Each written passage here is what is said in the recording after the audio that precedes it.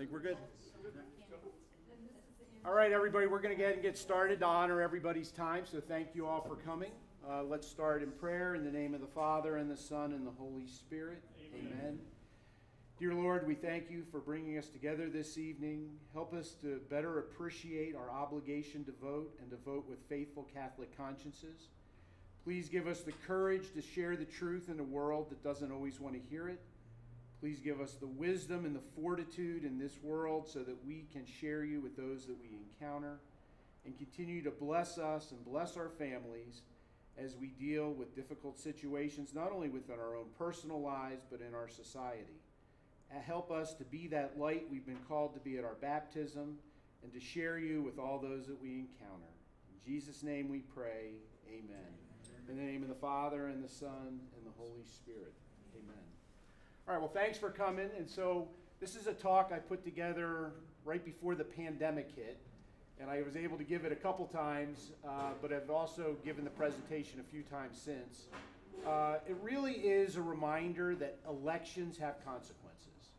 And we see that in our world today every time we turn on the news, when we see what's going on in our world, not only here in Colorado, but in our nation.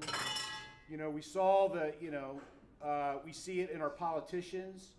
And so what we do matters. And when we vote with a faithful Catholic conscience, or if we all voted with a faithful Catholic conscience, the collective we, this world would be a totally different place.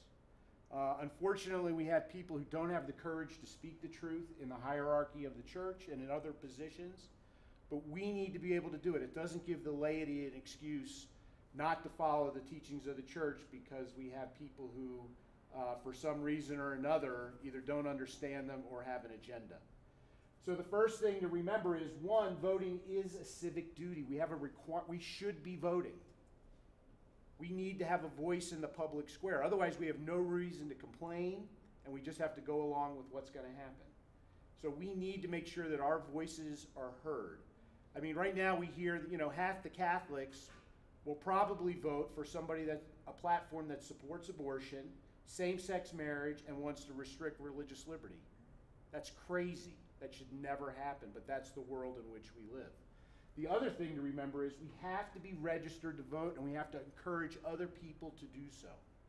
I heard a stat the other day that there's 25 million evangelicals in the country who are not registered to vote. That is a travesty. My guess is there's huge numbers of Catholics, I just haven't found it either. Right, a lot of people like to gripe, but then they don't do what they're supposed to do in order to register. So we need to encourage everybody to register to vote, because that, again, is their obligation. We are here to share Jesus Christ, and we don't do it when we don't vote for politicians, or we vote for politicians who support things, obviously, other than what the church teaches. So it's a civic duty, and we got to be registered to vote. It's a requirement for each and every one of us. We hear it through the hierarchy of the church. We know Archbishop just put out a magazine, or the Archdiocese just put out a magazine about the threats on religious liberty. Well, you can't do anything about the threats if we're not registered to vote. So we need to make sure not only, but then we have a voice, right? We tell other people, and we have to educate other people on voting.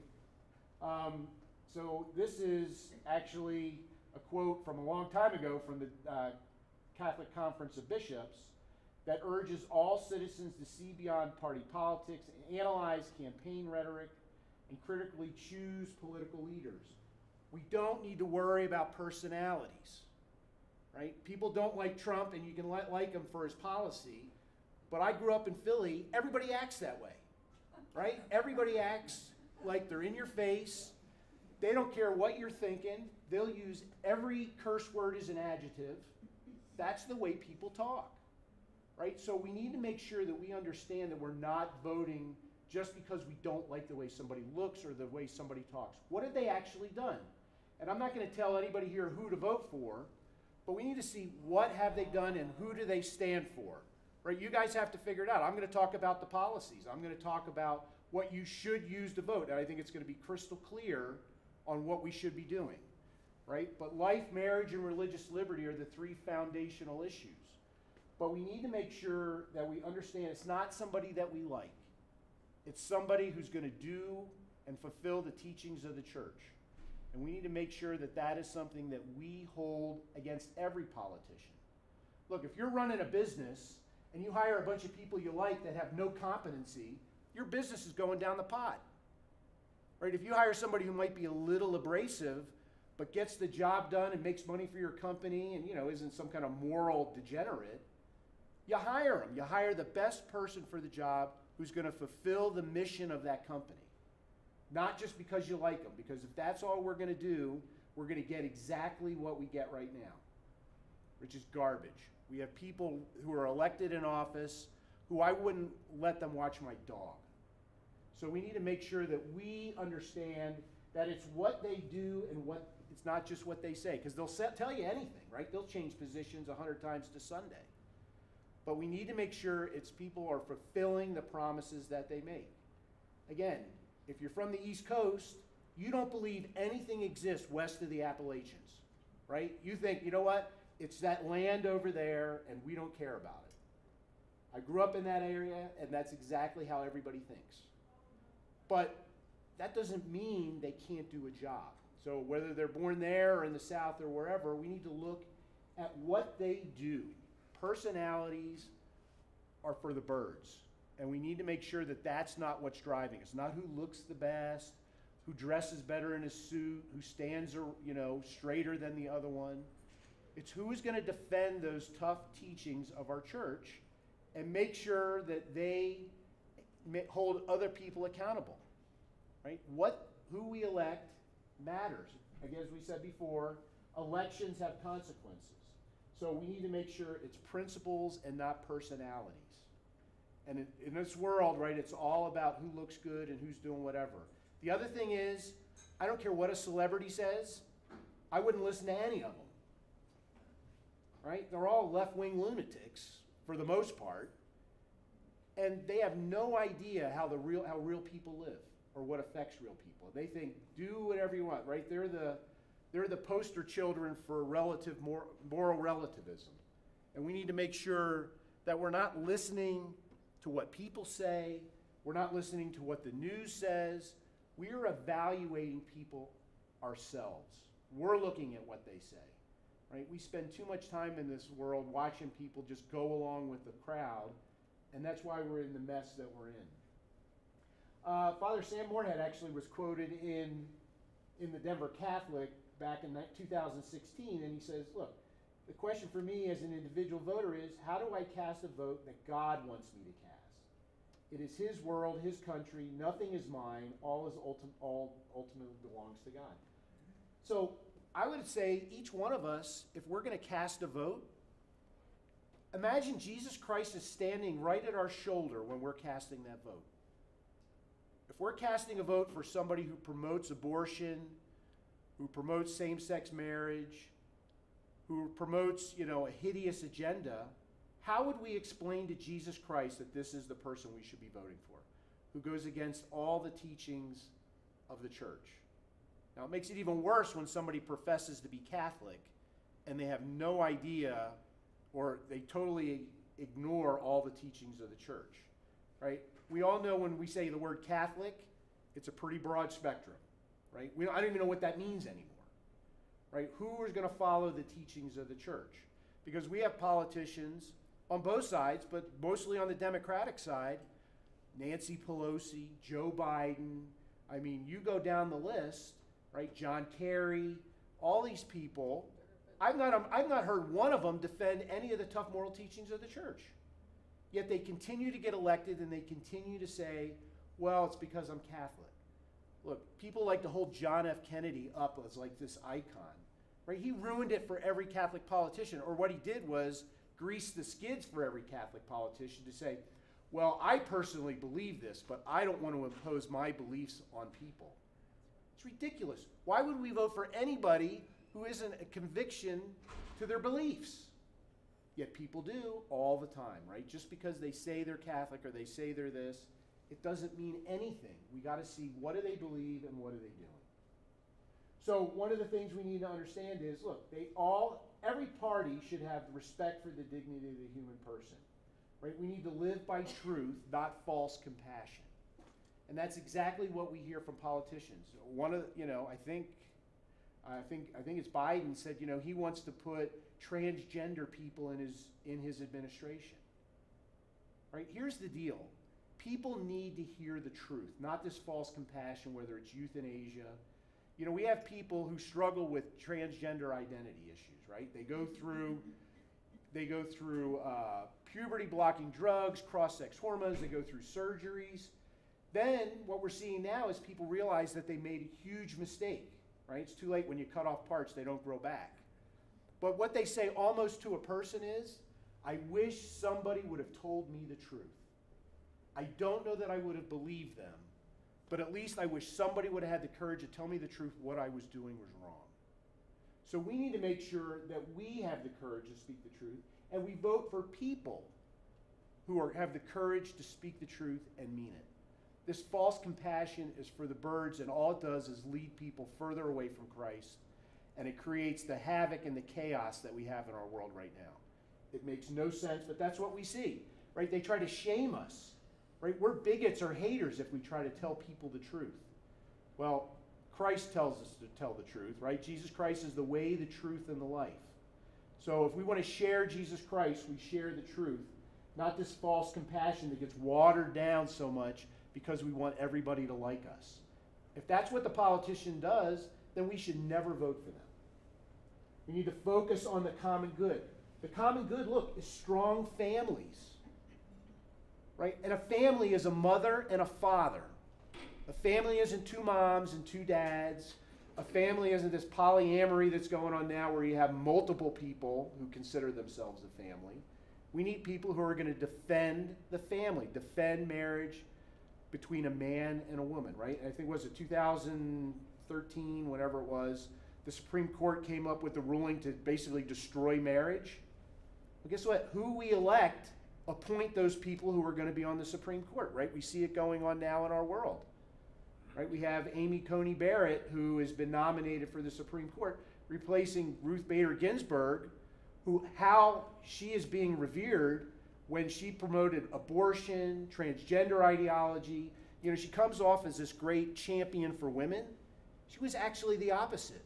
If you just saw, this past session, she voted in favor for Bostock versus Clayton County that made transgenderism employment law.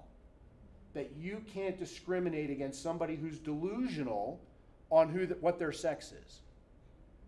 And so everybody says, oh, that was great for women. Oh, really? What she has done is open the door, and we've already seen it in our society. It'll be the end of women's sports, right? We already see men trying to compete as women. How is that pro-woman? How is it pro-woman to have a man in a woman's bathroom with your 16-year-old daughter, potentially?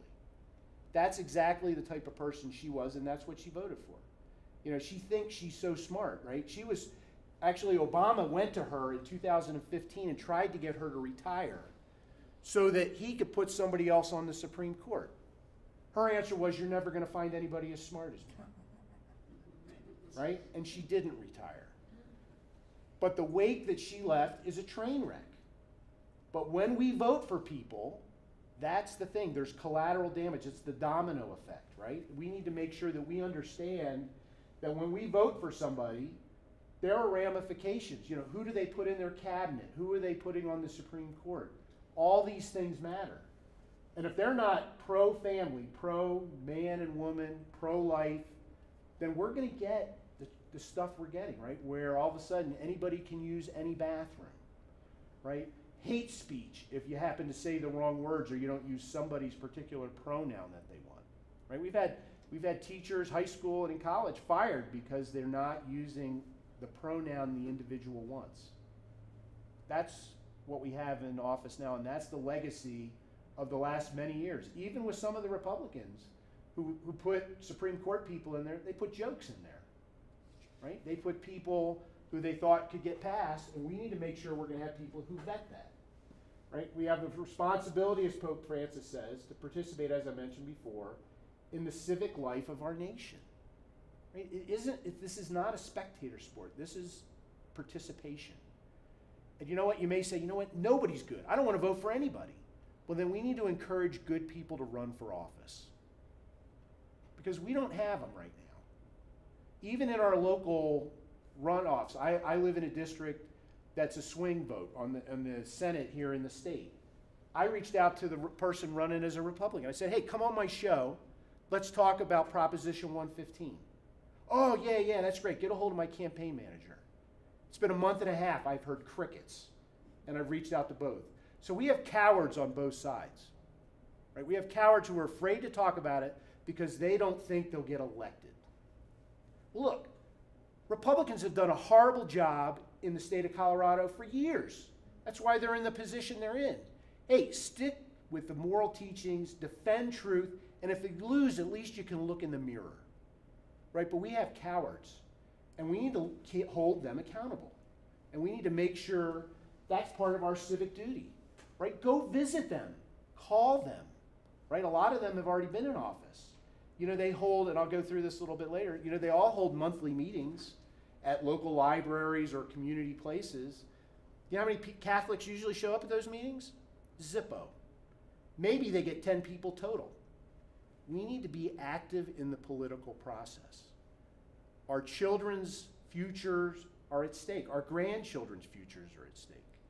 We have a moral obligation to participate because when we don't, we get what we get. Look at Colorado right now, right? We have a governor, an attorney general, a secretary of state that all promote abortion and other things, right? They kept abortion clinics open during the pandemic. We were a destination place for people to come kill their children, moms to come kill their babies.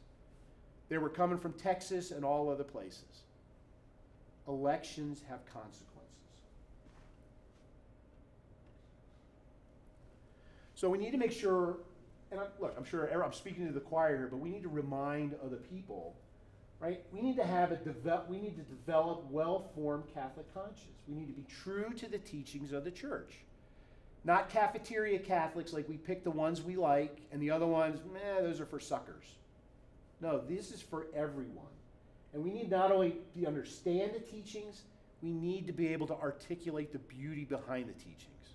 Because if we just tell people that's just because what Jesus says, nobody's going to buy it. Right? They don't want to hear that. We need to be able to talk about why, the beauty of the teachings and the why behind the teachings. So that means we have to do stuff, right? I used to think in college if I went to bed and put a book on my head, maybe that stuff would seep into my head when I woke up. Never worked, never helped me on a test.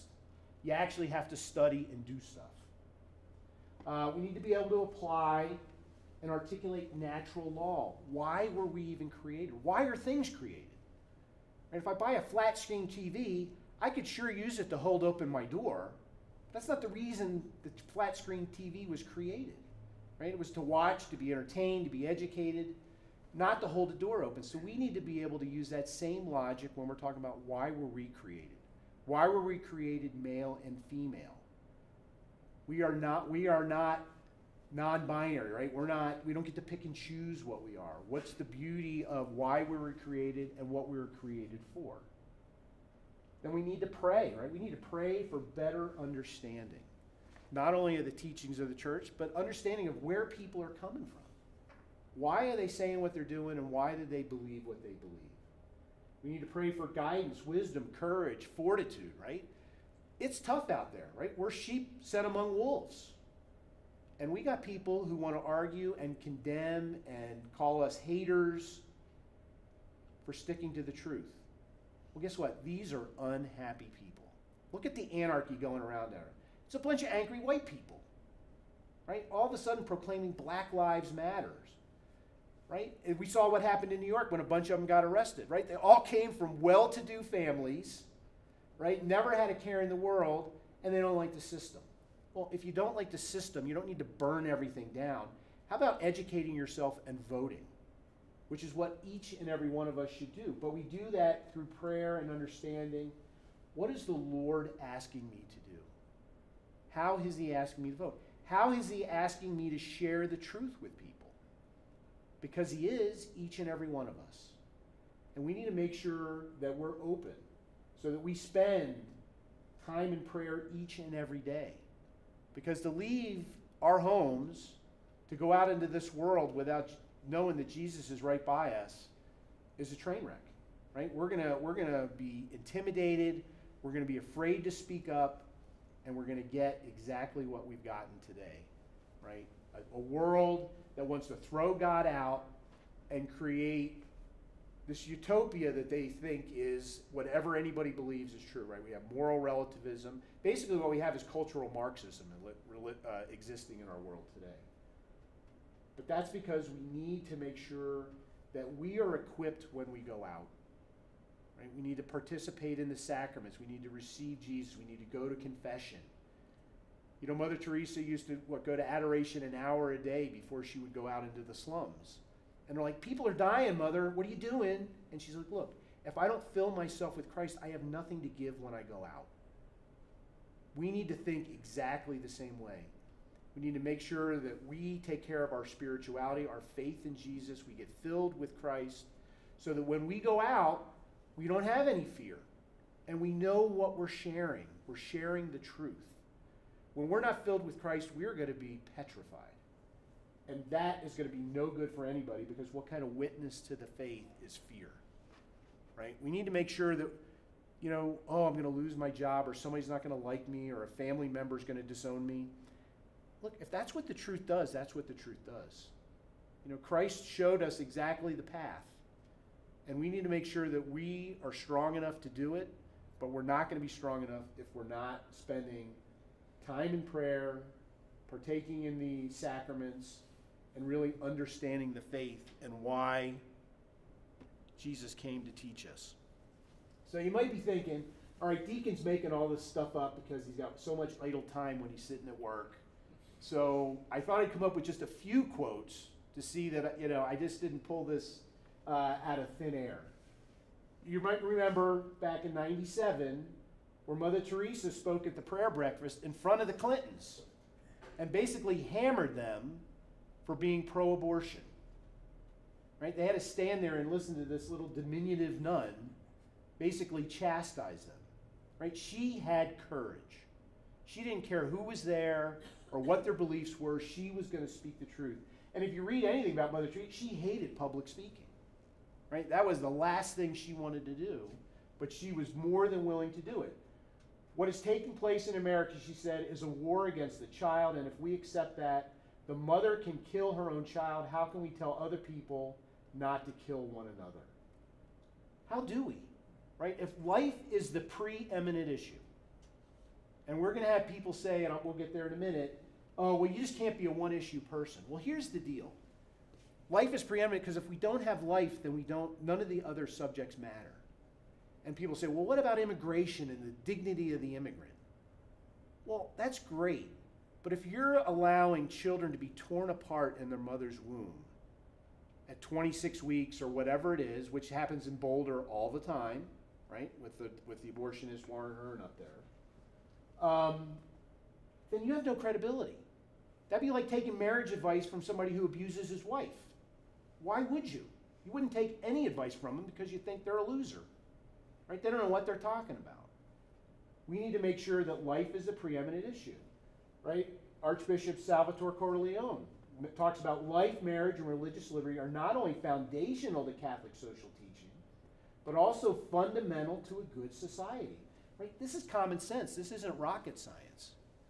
But this is a reminder to each and every one of us that we need to defend these things. Because if we want a solid society, if we want good, solid adults, parents, then we have to promote this stuff.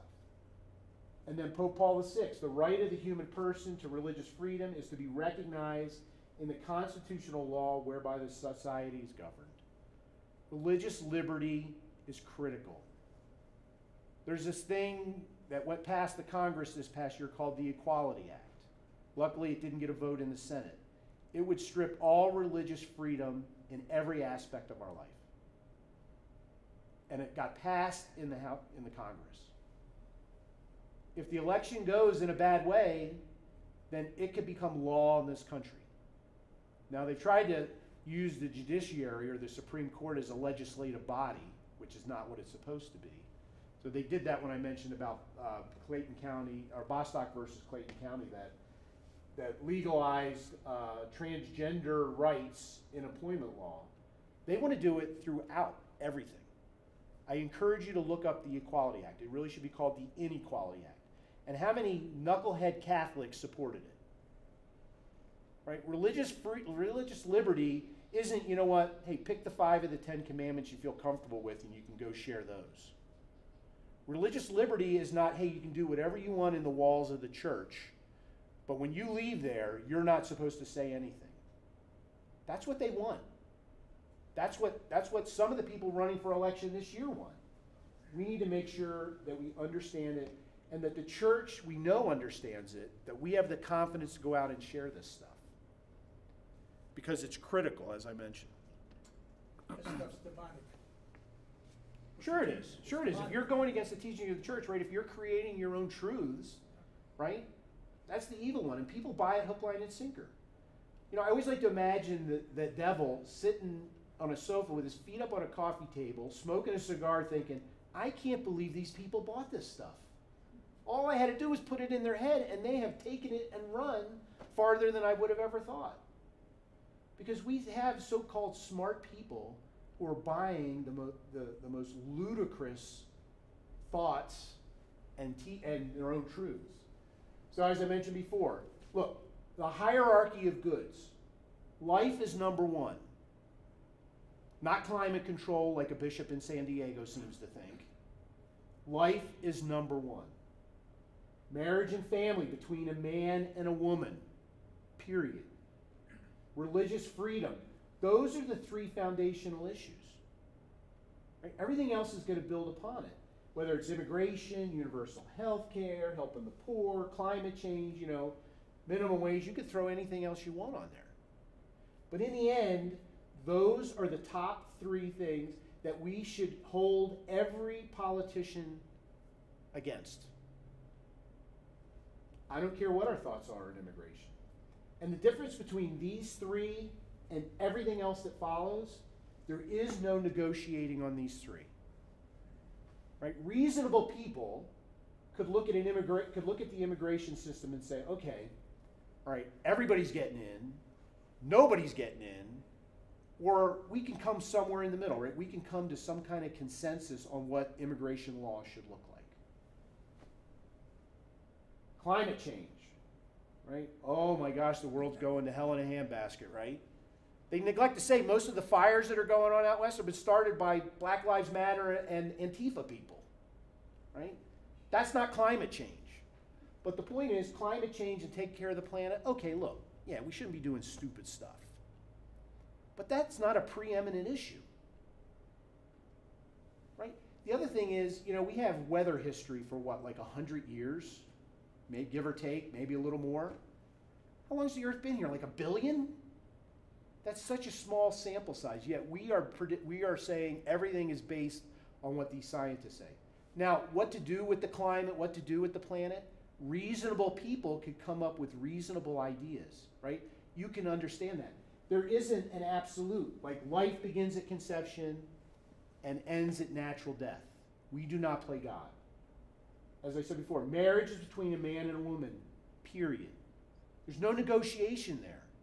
Well, you know, everybody should have love, and why should people be penalized if, you know, they struggle with that? Look, we all have crosses, right? If we want to defend marriage between a man and a woman, that tells us how much we love children. Because when children aren't raised with a mom and a dad, it's a train wreck. Now, you know, sometimes that happens. Situations happen in our lives. I have it in my own family. But God knew the ideal situation was to have a mother and a father. Right? When kids grow up without a father in the home, they're more likely to drop out of school. They're more likely to be in poverty. They're more likely to be in jail. Those are the stats. This isn't, you know, somebody's just making this stuff up. This is the way it is. Girls are more likely to get pregnant in high school. All these things matter. So to say it doesn't matter whether they have 2 moms or 2 dads, look, we all know a mom's a mom and a dad's a dad, right? You can't be a mom and a dad. And a dad can't be a mom no matter what they dress like or what they think they are. Perfect example, when my daughter was in college, one time she came to me, she goes, Dad, you know what I like about you and Mom? And I'm like, oh, great, here we go. Right? Another slap on pop, which I probably deserve anyway. But she goes, look, when I want to kick in the pants, I come to you. And when I want a hug, I go to Mom. And I know when I need either one. We're different. Children need a mom and a dad. There is no negotiating on that. Look at what's happened to our children today. My wife was just, we signed our grandson up for karate. And I guess the instructor, a lady who owns it, had her child there. Well, the child didn't look like anything like the mom. And my wife's like, oh, she must look like your husband. She goes, no, I don't have a husband. I decided to do this on my own. I just wanted to have a kid. Right? That is called selfish. Right? That's not in the best interest of a child. That's keep treating a child like a commodity. And when children are treated like commodities and they don't have that love between a mom and a dad, it's a struggle. It doesn't mean they can't turn out all right, but the odds are against them. And it's all because we as adults think we can, just buy them off the shelf, right? We'll pick and choose what kind of traits we want or what the dad looked like. We don't even need a dad. That's why we need to defend marriage. And we do that by living faithful marriages ourselves and encouraging our children and anybody around us to do the same thing. And I mentioned religious freedom. You don't get to pick and choose which freedoms we like. And that goes for any faiths, right? We ought to be defending any faith, whether it's the Mormon faith, whether it's the Muslim faith. People should be able to live their faith out in the public square without the government telling us what we should do and how we should do it. Right? When we get into socialism and communism, right, religion becomes the enemy. And we have people who think that's a good idea right now. Remember, when we went through the primaries here in Colorado, they voted for a Democratic socialist / communist. Bernie Sanders is who won the poll here. And he's an unabashed socialist and communist fraternizer. Right? They hate the faith because that takes away from the government. And we need to make sure we understand that. So any questions on any issues that you believe that I have out of order here? Really just the first three, the rest are kind of at random. Yeah. I'm just curious, when you talk about Antifa and BLM starting the fires in California, that's the first time I've heard that. Yeah. Where's that come from? I've seen it on TV. Oh, really? Yeah, I don't have TV. I've seen it online. They're throwing these Molotov cocktails, right? They're lighting fires, not only in the city, but out in Portland. They've actually arrested a couple people. Right? Now, I'm not saying every fire is like that, but look, stuff happens, right? You have fires every year, but you have these people who are doing whatever they want. That's called anarchy. And everybody's afraid to do it. Actually, and I didn't watch the debate last night, so I'm going to, paraphrase what I heard, that Antifa is more of a theory than a group. Right? That's asinine. Right? I mean, I'm not the sharpest tool in the shed, and I know that's stupid. I mean, that's the type of people we have running who want to run our country. We're denying the reality of Antifa. Right? Father knows we were at Broomfield Library praying because of a drag queen story time, and Antifa showed up. I don't think that was a theory. I think they were real people getting in our face, yelling and screaming, trying to pick fights. Right? They're just a bunch of punks who want to see anarchy reign. And you know what? If they ever got what they really asked for, they'd be crying to their mamas. They would hate it. They're just angry people. We need to pray for them. Any other question? Yeah.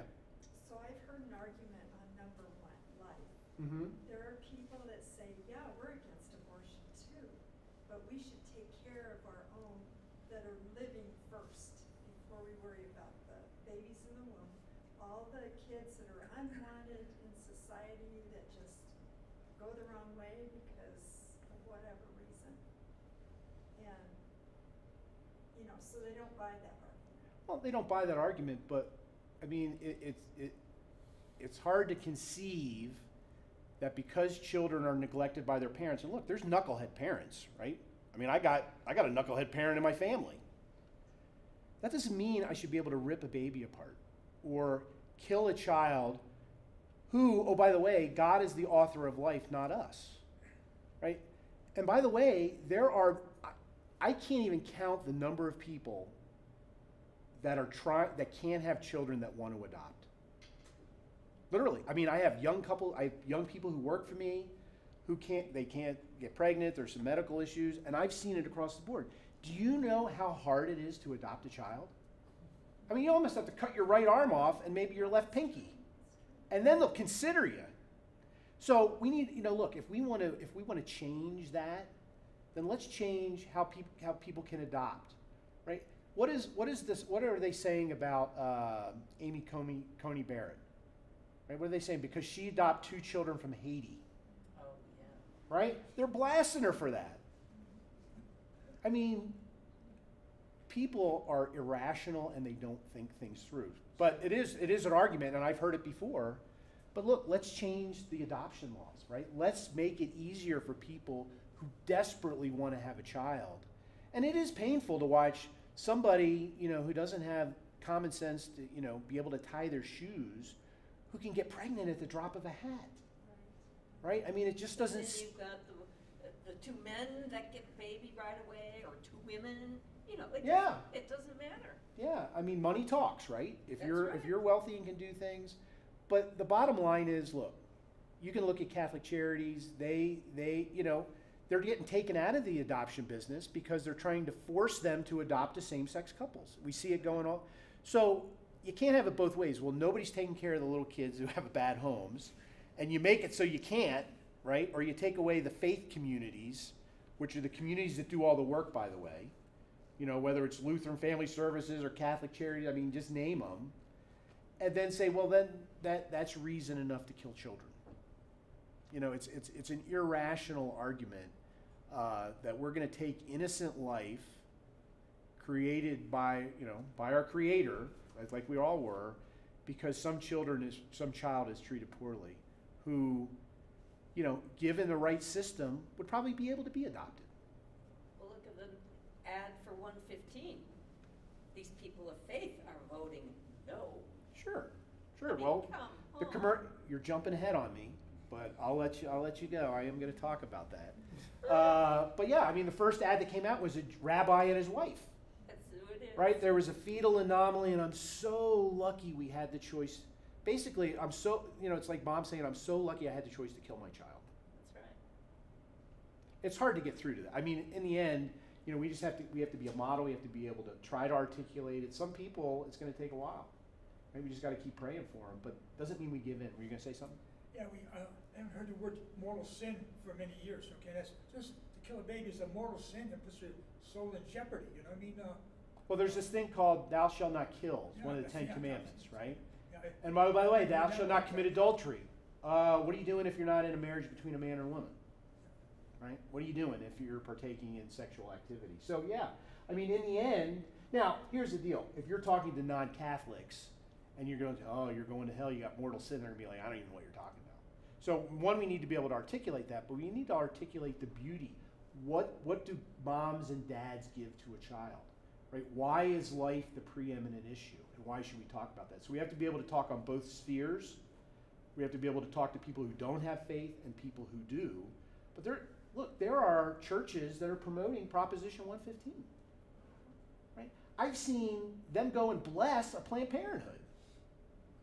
Right? These people are off their rocker.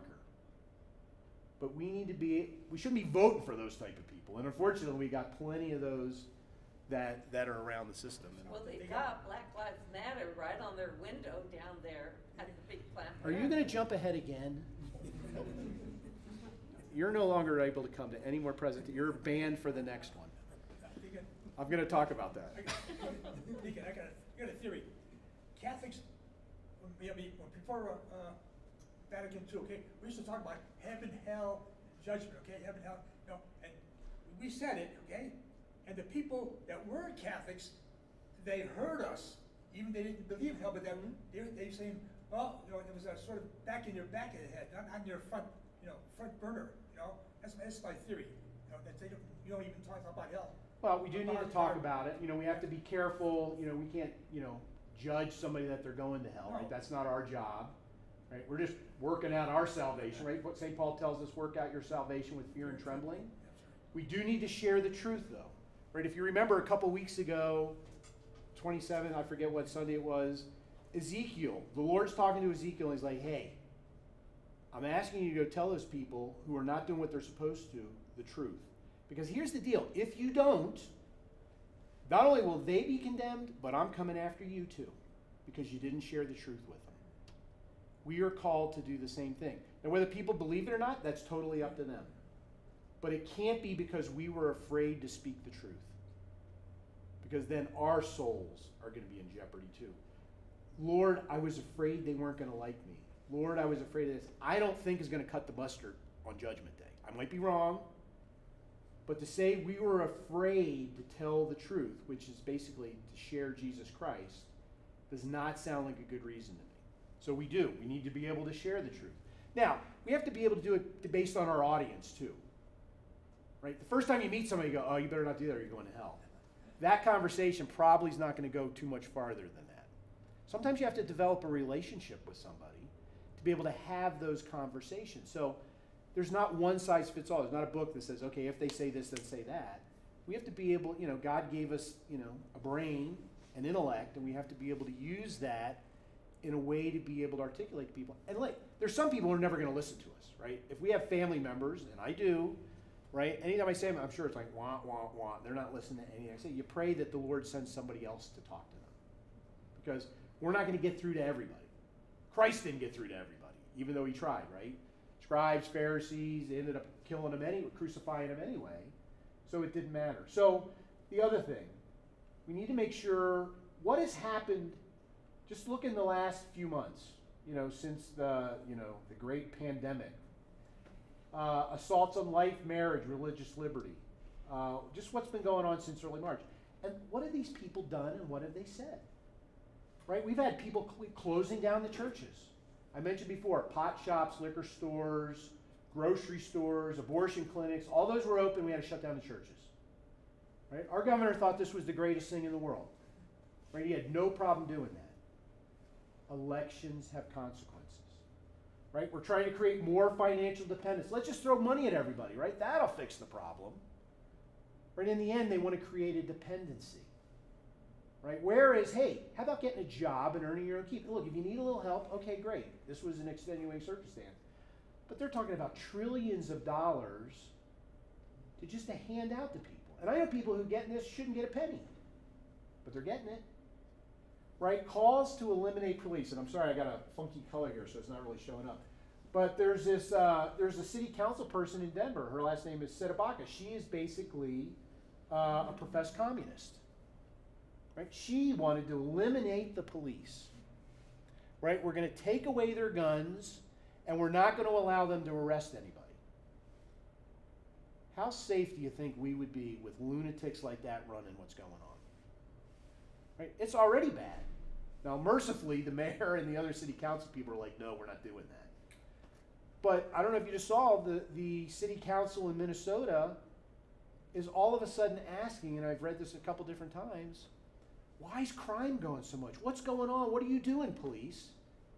Right? After they chastise them, take away some of their funding, and then they want to know why things are going to hell in a handbasket. It makes zero sense. But these are people that have got elected. She just got elected. This is her first term. And she ran, not necessarily defunding police, but she ran basically on a communist agenda. She doesn't think there should be private property. And she got voted in. This is the kind of thing that's going on in our world. Right? Attacks on the family, abortion. There was just, I saw something 2 weeks ago. They were doing a GoFundMe thing in Utah to raise money, $5,000 to send a woman here so she could have Dr. Hearn, I think it was Dr. Hearn, kill her baby. So they're doing money to be able to do that. And everybody thinks, hey, that's great. Anything we can do to help them out, right? There's politicians who think that's good. We have Black Lives Matter, right? They target the nuclear family. They want to get rid of the patriarchy. It was on their website. They just recently scrubbed that website, too. They took off some of the communist thought because everybody is like, what is this?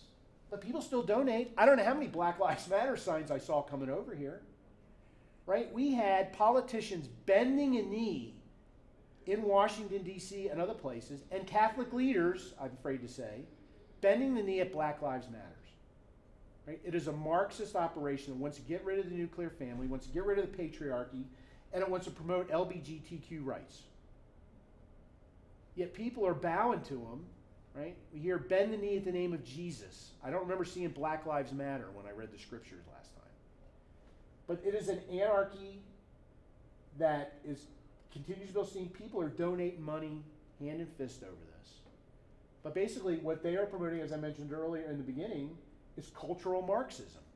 Right? Let's have the races against each other. Let's have the sexes against each other. Let's mute it so the sexes don't even mean anything. Right? They create anarchy. And then the other one, it's almost cut off. But look, we see restrictions on social media, right? If you don't agree with Facebook or Twitter, and you don't agree with some of the left-wing agendas, your stuff gets pulled, right? You can't even get it on there. How is that free speech? And we have politicians who think that's great. They think Black Lives Matters is great. We shouldn't vote for those people.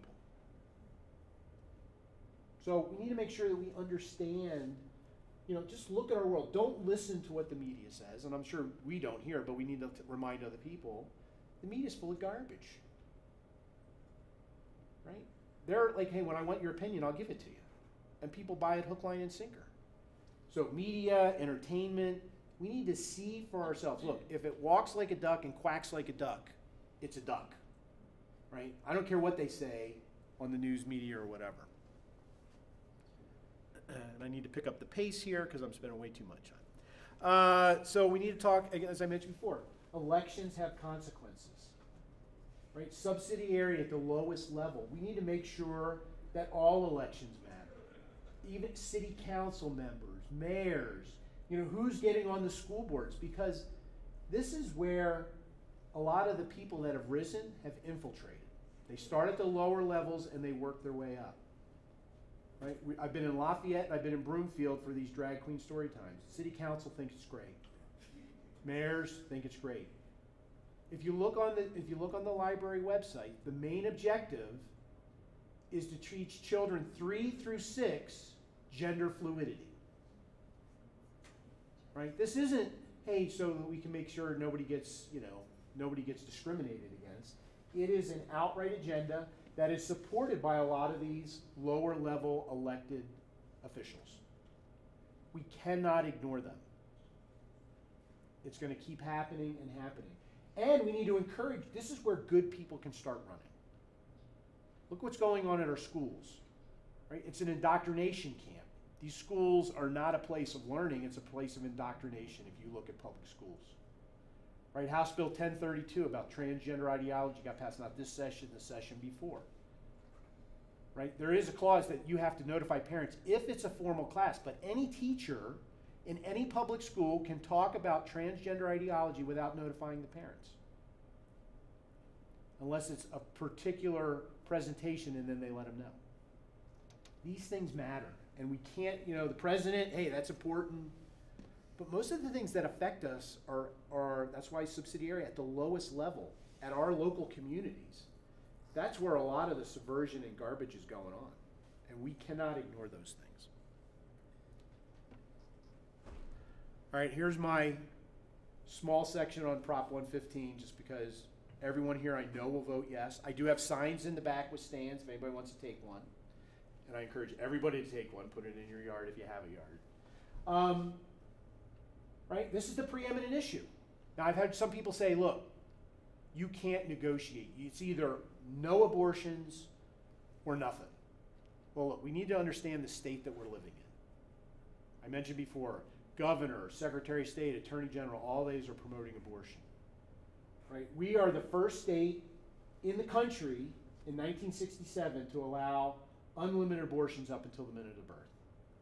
More than 40 states have restrictions. Colorado, we're not one of them. 70 to 80% of people nationally in Gallup polls believe that there should not be third trimester abortions.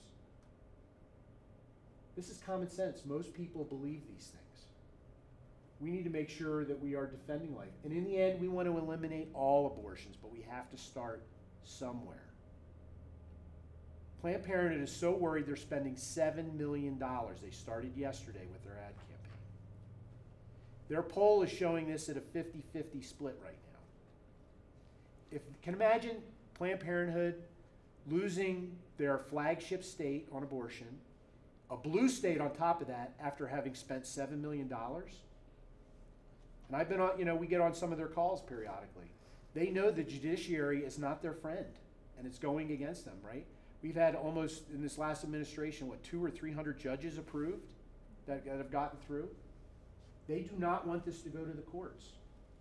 We need to make sure that we're yelling this from the mountaintops, that this needs to pass. And I think it will. Matter of fact, I know it will. In November 4th, we're going to be very happy, and the other side is going to be furious. Because they're going to have outspent us 10-1. But the grassroots effort, people's enthusiasm is huge. So, all right, that's my... Excuse me, why did they put in the exception for life of mother? Because they just said that it's such an infinitesimal, and the doctors are going to say, oh, well, I had to save the mother. And so Well, they have to be able to prove it, right? So they need another doctor to corroborate it. And here's the deal on the life of the mother. No doctor at 22 weeks or beyond would do an abortion to save the life of the mother. It could be up to a 4-day process, right? You would deliver the child. So I think that got put in there, and the bishops agreed, right? I mean, in the end, we didn't put incense, we didn't put rape, they didn't put those type of things in there. But they wanted, and actually Planned Parenthood is saying there's no exceptions anyway, so I guess it doesn't even matter. But in reality, no one would ever do that, and we want to make sure that we try to get the best opportunity to get this passed. So that's why that was allowed in there. But here's the deal. People say, well, you shouldn't have any exceptions. Well, really, when you're saying 22 weeks, you're making an exception at 21 weeks, right? I mean, at some point, you have to make a prudential judgment on how do we save as many babies, because this would save about 200 to 300 babies a year here in Colorado. And it would limit people coming here to have these abortions. how many would 200 to 300 that we know that were reported, and we got that from the health department here. Yeah. That new ad makes a point of saying that 115 is not allowed for abortion because of incest or rape. Correct. That is true. I would assume, and I hope other people would too, that in those cases the abortion would take place much sooner. Yeah, I mean that, and with any of these, it would, right? I mean, even with fetal abnormality, they know that pretty early on. This is really what they're saying is it's a ban on abortion. So they're not even. They know the stats that people don't want abortion in late term trimester, right? Our third trimester. So yeah, they're doing that, and they're playing fast and loose with the words. But in the end, look, a child conceived in rape or incest is a child. They're not a criminal. And I interviewed a woman who was conceived in rape. And her mom tried to have an abortion, but this was in Michigan, and she was born in the late 60s. Yeah, I mean, we care about the life of the child. So our vernacular is, look, moms and babies. We're not talking, because they like to say it's women and a fetus. They try to separate the relationship. We need to make sure that we stick to it, and we don't get into the exceptions. All we're saying is, look, moms are heroes, and we need to make sure that we protect moms and babies. Because the minute you start talking about the exceptions, then they take you off the point, and that's where support goes down. So they're going to play those all day long, and we've already seen that, and it started yesterday. Okay, socialism, communism, look, they're two sides of an ugly coin. People say, well, socialism will work, especially democratic socialism. Right? You put lipstick on a pig, it's still a pig. I don't care what you call it. The premise of socialism is just ugly. And if you want a real life example, look at Venezuela. It was one of the richest countries in South America. This is actually a picture that I pulled off the internet of people eating out of a garbage truck because they can't find food, right? All those socialism and communism, what they do is create huge poverty. Right? There's shortages on everything. So no matter how, all the natural resources that Venezuela had is now, hasn't helped anybody. And the other thing is, if you look at if you go online, I think the average Venezuelan has lost 15 or 20 pounds since socialism took over, right? And if you're against socialism, what do? They lock you up, right? They don't like anybody who speaks against them, right? What they do is they treat people as a means to an end, right? So they're basically a cog in the machine. There is no inherent dignity in an individual because it's all about the government. Right? The government decides what's best for you. They'll tell you where you can live, right? They want to take away private property. There is none, or they want to take it away, right? They want to tell you how you can educate your kids. They know how best to educate your kids better than we do. Right? It takes all the controls away. It takes the rights away of people. And what it does is it basically takes the means of production, right? They steal from the rich, keep a bunch for themselves, and then give some shekels out to the poor. So if you were in Venezuela, a doctor's going to make the same amount as a garbage man because they believe that's fair, that's equitable. Right? If you look at what happened in the 20th century under socialism and communism, over 100 million people were killed.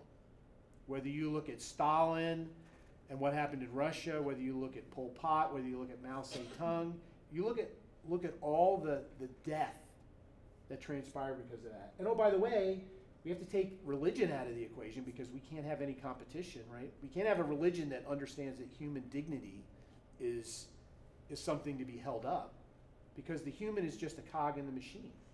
And that's what we've seen over and over and over again.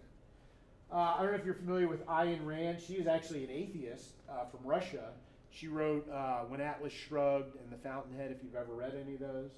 But she said the difference between communism and socialism is merely the difference between murder and suicide. Right? Socialism, people choose, right? Because they make it look so good.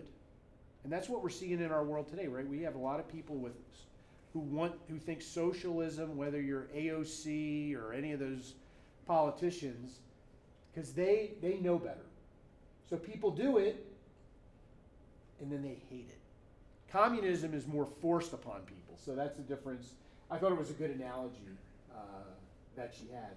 And then you can look at, Saul Alinsky, right, the father of community organizing, right, who happened to be, somebody Hillary Clinton and Barack Obama looked up to, right? What they want to do is create class warfare, right? They want to create a society where it's in total upheaval so that they can come in, right? I just finished the book, and I think it's on some of the references. A guy named Paul Kengel wrote it. It's called The Devil and Karl Marx. Highly recommend it. But it goes through how, really in the 20th century, how the communists tried to infiltrate the Protestant churches, the Catholic churches, how they did, teachers' unions, even our government officials.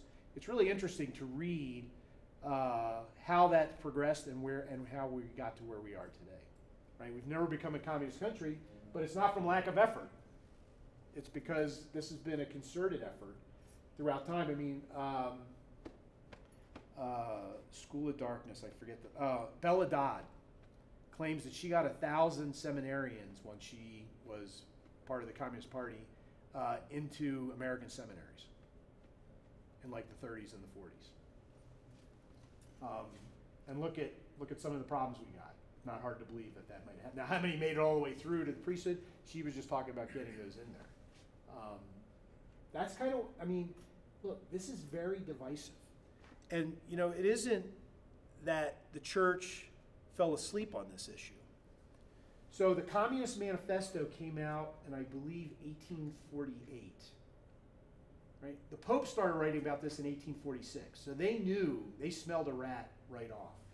And I have one of the references is a bunch of different quotes from different popes. But Pope Pius IX was the one who wrote it in 1846. This one he wrote a couple of years later. You're aware indeed that the goal of this most iniquitous plot is to drive people to overthrow the entire order of human affairs and to draw them over to the wicked theories of socialism and communism, by confusing them with perverted teachings. Isn't that what we're seeing today? Right? We have revisionist history. Right? We don't even teach kids history. I mean, people look up to Stalin like he's some kind of hero. Right? He was a mass murderer.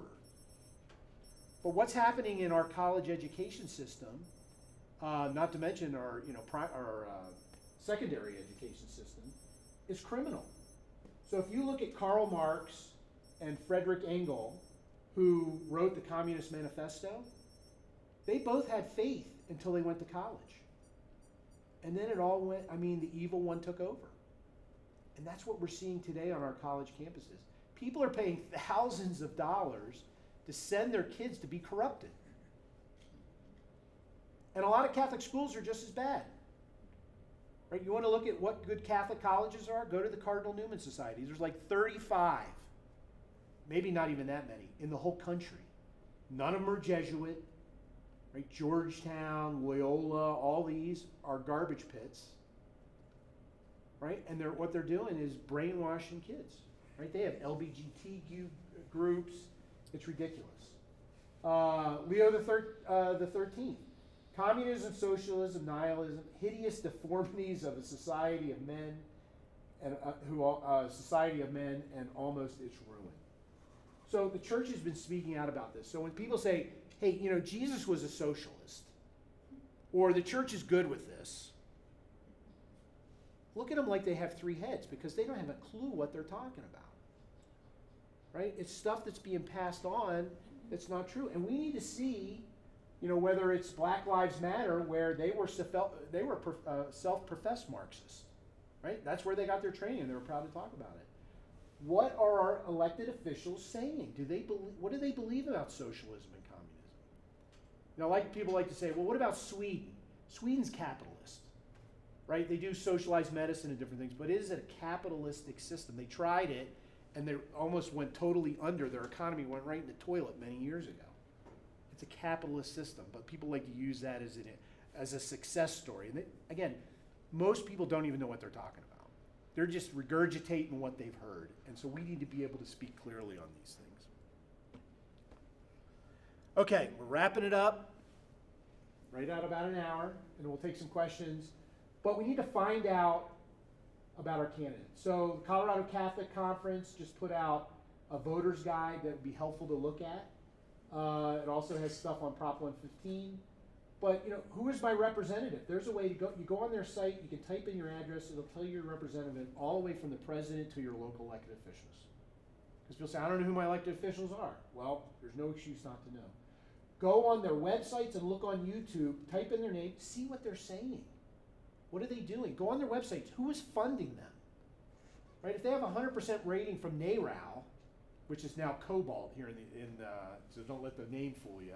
In Colorado, they changed their name just this past year. If they're getting funded by the marijuana industry, if they're getting funded by particular groups, it's not hard to figure out what side they're on. Look at their voting record. So you can go to a website, find out their voting record.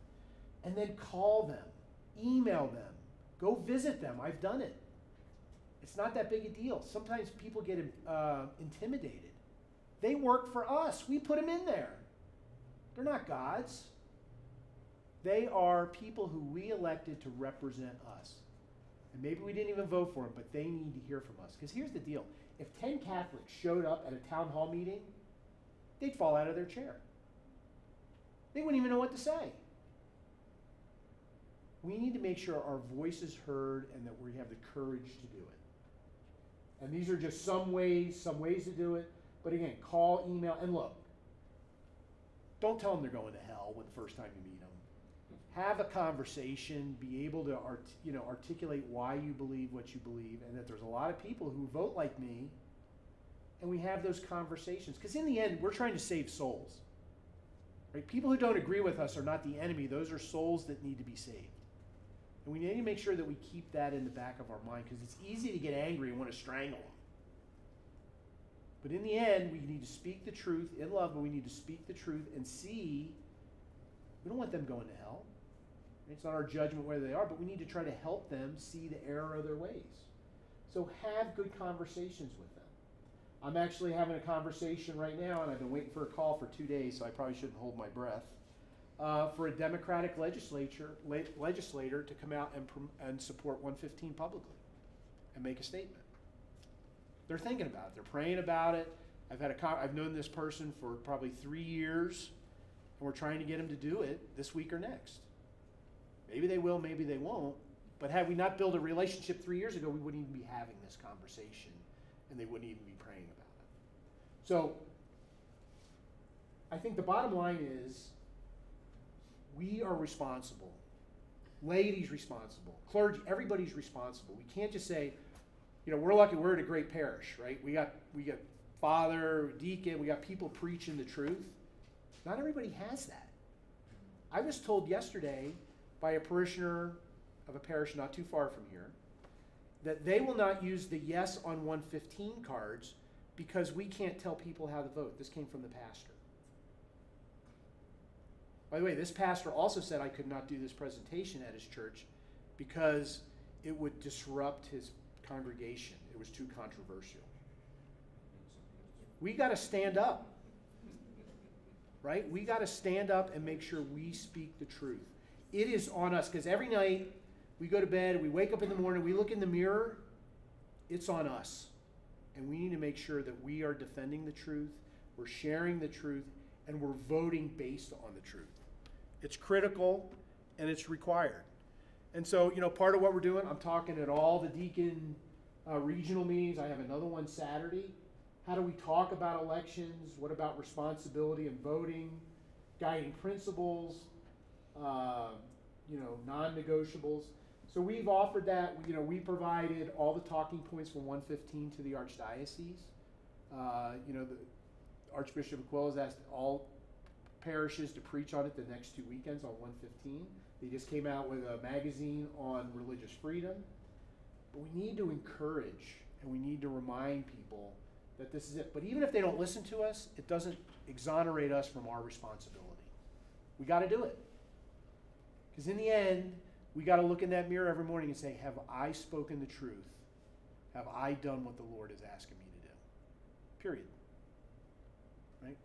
We can't look around and start blaming people. It's us. And so if people didn't vote for idiots, we wouldn't have idiots in office. But people vote for them. They don't just, poof, show up. We need to make sure we start turning the tide. And it's not going to change overnight. It's going to take a long, it took us, 50, 60, 70 years to get to this point, right? You can start tracing this back to the 30s and 40s. Everybody thinks that was the golden time, but there was a lot of garbage going on, a lot of bad stuff that is now manifesting in ways people would have never thought. Okay, that's it. I do have some resources. Anybody who wants this, I'll send this PowerPoint to anybody. I don't care if you guys want to look at it just to get the referral sources and the things that we have on there. But anything Archbishop Fulton Sheen wrote, great stuff, very clarity. I mean, it's like he's living today, the way he's written those things. We've done a few shows on socialism. We've talked about this kind of stuff. So I have a lot more resources. I just put a few up there. Any questions? I've been The rambling. Devil and Karl Marx is in the Denver Catholic that just came out. Oh, is it? Nice article. Oh, it was a good article. So I'm trying to get more than 5 listeners to my show, so I will plug it. Tomorrow, I interviewed him, and so he's going to play tomorrow on Catholic Radio, and then we'll post it on our website. Really sharp guy, good guy. Actually, the first time I interviewed him on another topic, he teaches at Grove City College in just outside Pittsburgh. He was literally being chased by Black Lives Matter people on campus. They were trying to get him kicked out of the school because he wrote an article about a Dominican who was in habit in, I think, at Indiana University, who someone called the police on because they said there was a KKK member walking on campus. So he had written this, but then he was being accused by Black Lives Matter as a white supremacist. I mean, it was crazy. Different groups had to come to his support. Good guy, really knows what he's talking about. But anyway, these are just some resources. You were going to say something, Richard? You mentioned Planned Parenthood spending $7 million to defeat 115. Mm-hmm.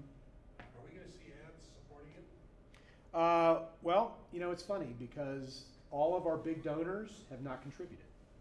So we've raised several $100,000. We will be doing digital ads focused on independents and Democrats.